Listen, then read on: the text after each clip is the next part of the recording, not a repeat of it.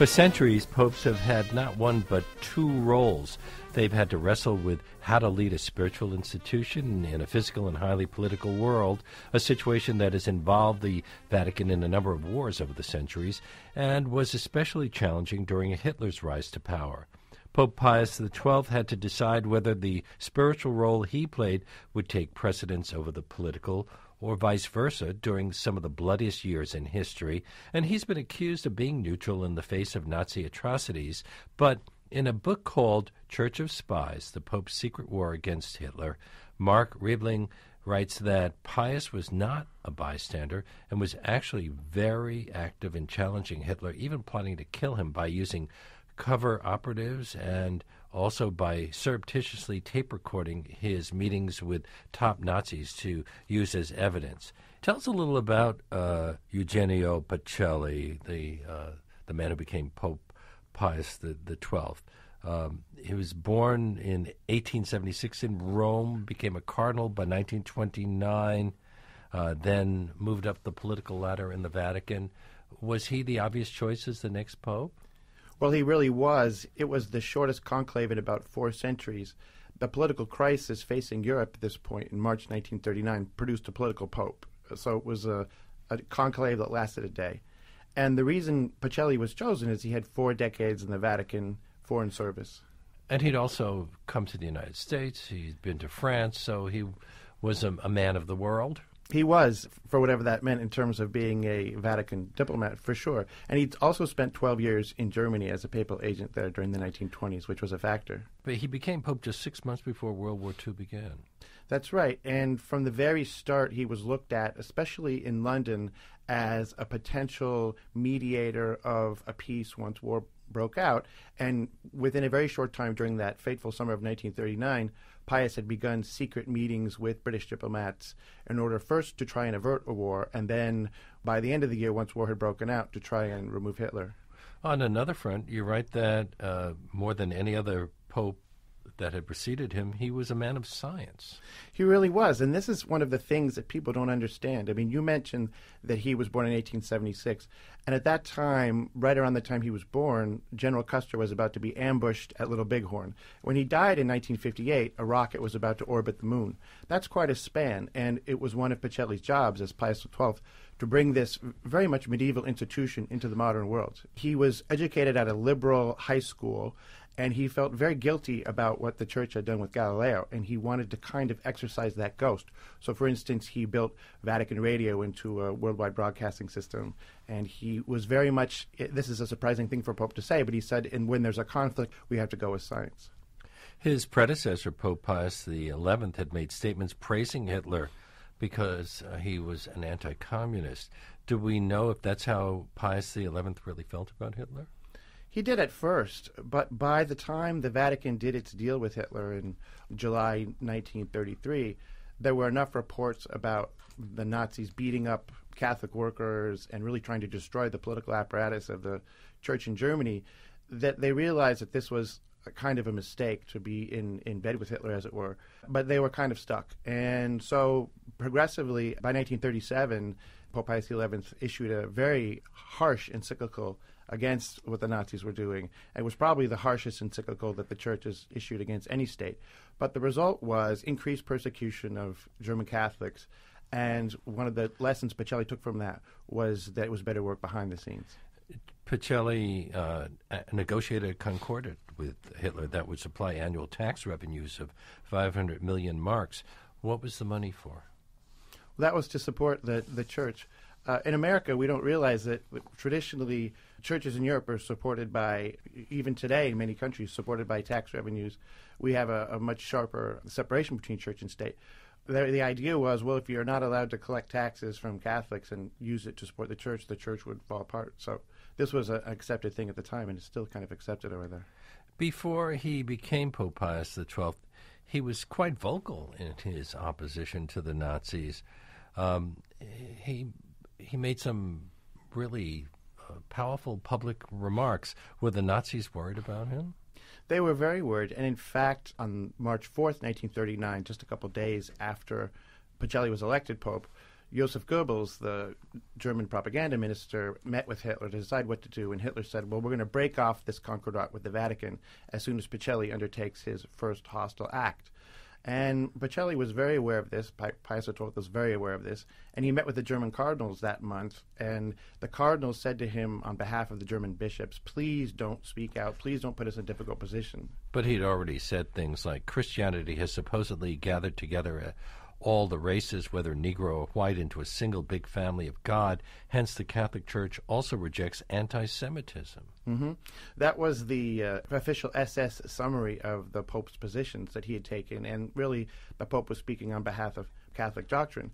When people think of the Holy Office of Inquisition, it sounds like a really scary thing, and it was in certain ways, but the Inquisition had also issued a statement saying that Catholics could not be anti-Semites. Well, they did persecute Jews in Spain, the ghetto in Italy, et cetera, et cetera. And one of the theses of my book really is that the legacy of these centuries of Christian anti-Semitism really limited the responsiveness of European Catholics to something like a papal pronunciation. But when he said something like that, how did German Catholics react? After all, they were caught in a bind. On the one hand, Hitler was their leader, and many of them supported him. On the other hand, the Pope was telling them something totally opposite. Well, I think what we saw is that by the 1930s, 1940s, German Catholics saw themselves, like people in many places, more as Germans than as Catholics. And indeed, this was what was largely desired of them, that they saw themselves first as citizens of the nation. It became more complicated then when you have a universal moral authority asking them to do something that would be against the laws of their nation. But then when he became Pope, did he have to become more discreet about this? Well, he was always a really discreet guy, but certainly his view of the papacy was that his job was to keep Catholics from going off the cliff into eternal damnation. So he wanted them to stay in the church, be taking the sacraments, and his biggest fear was that there was going to be a schism that would have left German Catholics basically in a heretical position. So he wanted to avoid that. My guess is Mark Riebling. It's Riebling, right? It is. His book, Church of Spies, The Pope's Secret War Against Hitler, it's published by Basic Books. This is WNYC, WNYC.org. I'm Leonard Lopate. You mentioned the profile that a German wrote about him. It was written by a defrocked priest, storm leader Albert Hartl. Hartl, yes. He was someone who had joined the priesthood to please his pious mother, but was quickly sort of shunted out because the church decided he had a problem dealing with girls. He joined the SS and led a team of former priests who were involved in targeting priests, sexually blackmailing them, getting them for currency exchange violations, allegedly, and blackmailing these priests into trying to cooperate with the SS to get information. And what was his profile of the Pope? Because this is, yes, he wrote the sure. profile the day Pacelli became Pope Pius XII. Well, he saw Pacelli as a behind-the-scenes, very skilled and gifted diplomat, someone who would not be a ranting mystic, but rather a shrewd perceiver of events that maybe other people missed. And he definitely was expecting the Pope to wage a secret war against Germany, and in fact the Pope did. And Germany also was perceived as perhaps leading a war against the Catholic Church. Munich's Cardinal Michael von Faulhaber was concerned that Hitler was going to break the German Catholic Church away from Rome. And he wrote, Catholics admire Herr Hitler as a hero despite his hatred of the Church. That's right. And was Hitler actually making those kinds of plans?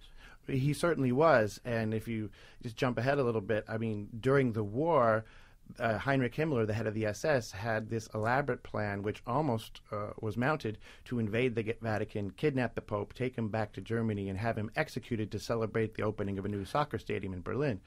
And what we know from the Pope's tapes that he made in his library was that the German cardinals said to him, we're very afraid that if you call out German Catholics and demand too much of them, that they'll follow Hitler instead of Rome. And Faulhaber wanted to have a meeting with the Pope and some other cardinals, but there was concern that there might be a possible spy among them? There was an Austrian cardinal who had actually come out when Hitler did the Anschluss in Austria in 1938 and said the church supports Hitler.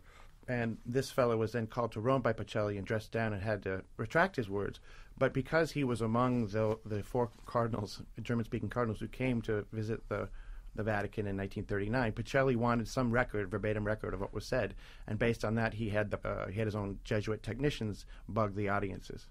An audio surveillance system? This is 1939. What kind of equipment was available then? Well, the Vatican had the good fortune to be hardwired by the inventor of the radio, Marconi.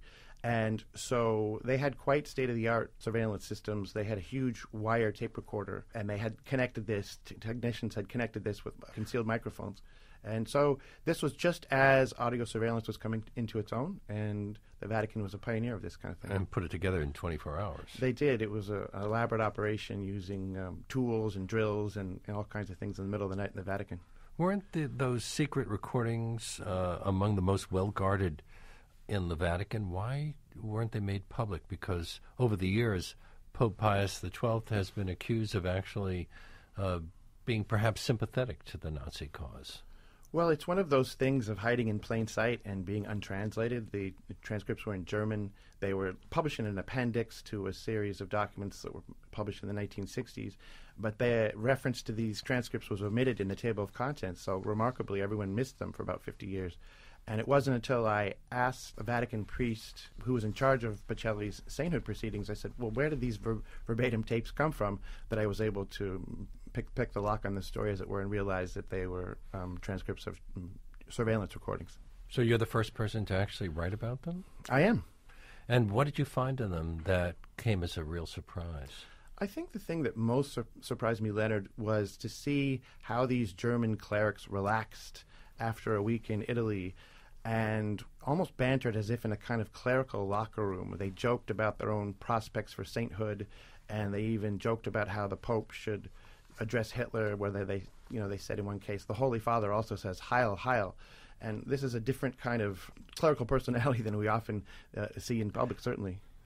In that meeting, Cardinal Faulhaber tells the Pope about the rise in violence against Catholics and of a speech that Hitler had given to the Reichstag, in which he said, "The priest is political enemy of the Germans we shall destroy." Brown shirts, beheading cathedral statues, using crucifixes for target practice, smearing altars with excrement. What did he recommend that the Pope do? Cardinal Faulhaber certainly wanted the Pope to avoid any kind of contentious public statements which could get into a war of words with the Nazis. Instead, he believed in using backstairs contacts, a kind of mechanism I would term secret, sacred social networks. Intervene behind the scenes, avoid putting Catholics in a difficult position, and work with the power structures that were in place in Germany to try and move Hitler. Overt acquiescence, but covert countering of Nazism. That's right, and this is very much the signature of how the Vatican has worked for centuries in European politics. It's the place you could go to if you wanted to change a regime and you wanted to talk to exiles. The Vatican was always a kind of willing interlocutor for people willing to do these things. Now, strictly speaking, the Catholic Church didn't have a Vatican intelligence service, but it did have agents of a type. You write that Cardinal Pacelli had actually been a spy 38 years before he was named the Pope. What was he spying for? Well, Pacelli's spy work really began right before he went to Germany during the earliest years of World War I, where there were German agents coming to Rome and trying to get various papal positions which would support Germany in the war. And so you had Pacelli meeting in back alleys and in crypts and in confessionals with Matthias Erzberger, the leader of the German Catholic Center Party. Over time, Erzberger became very pacifistic with regard to Germany in the war, and Pacelli began conspiring with Erzberger to have the German government try and stand down the war effort and make peace with the Allies. So this was the sort of prefigurement, if you will, of what Pacelli did during World War II. How did they pass secret information from one to the other? Well, one of the great things about being a Catholic priest from a covert action perspective is that you have an excuse to be anywhere at any time. The church could go where angels fear to tread, as it were. For instance, in World War II, Vatican's gardens, there were apartments there that abutted each other, so you could go from one apartment to another in the middle of the night. If you were a British diplomat and if you were the Pope's right-hand man, you could meet very easily and pass information it would get from Rome to London later that night. After the war began, the Vatican tried to stay neutral, but then Hitler invaded Poland, and he was killing a lot of Jews and rounding up Jews, but also killed a lot of Catholics, and that disturbed the Vatican? It did. And in fact, the first accusations of silence against Pius XII were not mounted by Jews, but really by Polish Catholics who felt betrayed because there was this butchery of the Polish clergy, which was going on by the SS in October 1939, and the Vatican did not explicitly denounce it. And so the Poles felt very betrayed.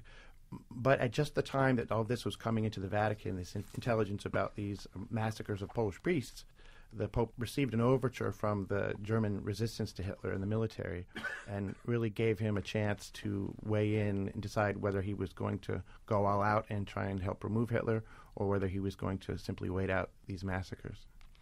Who was Joseph Muller, and what was his role in helping Pope Pius XII gather intelligence? Joseph Mueller was the ace of papal spies in Germany, according to the SS documents, which have been declassified. He was the best agent of the Vatican intelligence system in Germany. He really was quite an interesting figure. He would smuggle secrets over the Alps in a single-seat sports plane, flying them from Munich to Murano, and they would then be carried, these secrets, down the mainland of Italy into the Vatican, where they were put up on the top shelf of the Pope's library in a red book that was carved out on the inside. Mueller himself was a very adroit figure, very crafty. He was almost the Odysseus of the German resistance, if you will, a kind of salesman for the German forces which were trying to remove Hitler. So he's collecting a lot of information. Then there's the whole matter of evaluating it. Was there a group in place that could do that? There was. The Pope has a Secretariat of State, but these secret actions to remove Hitler were done independently of that. So I would compare it to, if you remember what Reagan did in Iran-Contra, where he ran a kind of secret war out of the back door of the White House. This was akin to that. The Pope had Jesuit advisors, German Jesuit advisors in Rome, who, through these secret, sacred social networks, had maintained contact with Josef Mueller, who worked for Cardinal Faulhaber in Munich. And so these people all knew each other from before the war. The Pope had, in fact, ridden horses with some of the German generals who were beginning to try to get rid of Hitler. They trusted each other, and they worked through these informal contacts. One of the reports from Mueller was particularly upsetting to Pacelli. It was of a special school for Hitler's new elite race. What upset him about that? Well, at the Order Castle at Sonthofen, which was a kind of SS finishing school, if you will, Hitler had come in 1937 to officially cut the ribbon there and initiate these SS youth to become the new racial elite of Germany. And he said there, "I am going to crush the Catholic Church under my foot like a toad." And this report was then carried to the Vatican by a stricken young cadet who was of Catholic background and began to have a crisis of conscience. And because the SS had succeeded in penetrating the Catholic courier system to a degree at that point, this cadet was soused out by the SS, and he and a friend were thrown from a express train and killed. And this report was very determinant in Pacelli, seeing that the Nazis meant business and really did mean to destroy the church. Mark Riebling has specialized in writing on secret intelligence. His latest book, Church of Spies, The Pope's Secret War Against Hitler, is published by Basic Books. There were several plots to murder Hitler, including a few from the Vatican, and Mueller was involved in them. Can you tell us about the one in 1942?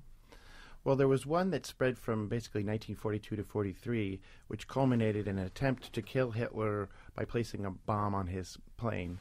Unfortunately, the fuse froze in the plane when it climbed to avoid flak, and so the plane landed and Hitler was safe. But the Vatican was deeply involved in this in a number of ways. First, they were negotiating peace terms with the West to try to make sure that there would be an orderly transition of power in Germany. And this was really sort of, in a way, the beginning of the Cold War, because Stalin found out about this and was not happy that, despite assurances, the Western powers were considering doing a separate peace with post-Hitler Germany, and the Vatican was deeply involved in this and, of course, wanted an anti-communist post-war order.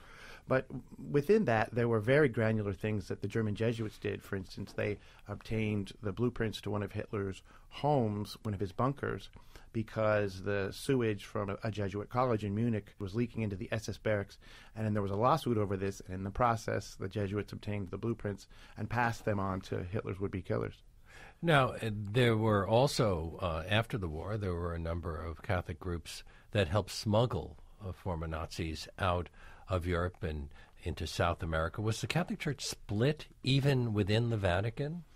Well, the rat lines controversy, as it were, is a very interesting historical problem. I think the important thing to remember about the rat lines, which were these underground railroads, essentially, that were used to smuggle people in and out of Europe, they began as a British intelligence operation to get downed Allied pilots out during the war, and they were also used by Hitler's opponents to smuggle Jews out. And then at the end of the war, these same monasteries, convents, rectories were used by people in the German military to get themselves out, to get their family out.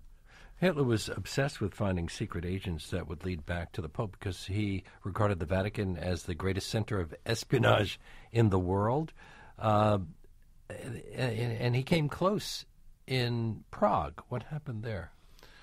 Well, in Prague, the Jesuit underground was very deeply involved, and this is one of the findings of Church of Spies, in the successful assassination of Reinhard Heydrich, who was the SS spy chief and the architect of the final solution. He was gunned down at a hairpin turn in May 1942 by Czech guerrillas who had been trained by British intelligence. But the whole support system, as we see even today with terrorist acts, there's a large support system of people who aid and abet. And one of the things the church could do, because it was positioned, embedded, as it were, in every society in Europe, was it could provide shelter. So, for instance, in this case, after this top Nazi was gunned down, the people who did it went to ground in the cathedral in Prague, and there was a very dramatic shootout there where you had machine guns placed in the choir loft, and down in the crypt you had a gun battle. It was really cinematic stuff, and Hitler was so upset by the role that the church had played in aiding these assassins that this was very determinant, according to the records, in making him feel that he was going to abolish the church entirely after the war. And then when Mussolini fell, Hitler vowed to invade the Vatican, but he didn't because his advisors didn't think it was a good idea? Yes, Goebbels, who was his propaganda minister, and von Ribbentrop, who was his foreign minister, Hitler's foreign minister, they were very much against this because of the effect they believed it would have on public opinion. Already this is the second half of 1943, the Germans realized that they were going to lose the war. Hitler probably didn't admit it to himself, but his more shrewd advisors were already jockeying to try and get decent terms from the West. Had the Pope or the Vatican played any role in the downfall of Mussolini? The Pope personally played a very, very deep role. The Vatican, more generally as a political institution, no, because there were many there who were sympathetic to Mussolini. But the Pope himself was in touch with President Roosevelt in the United States by secret radio link, and this was very helpful to the Allies, intriguing to remove Mussolini. How aware was the Vatican of the final solution? Reports and knowledge are not the same thing. I think there was a worldwide refusal to acknowledge what the evidence said, and there was a kind of dismissal of these atrocity reports. But certainly by the middle of 1942, the Pope had to admit that a wholesale slaughter was underway. And we know from the eyewitness testimony that he did write out a protest, and he planned to issue it. This is in July 1942.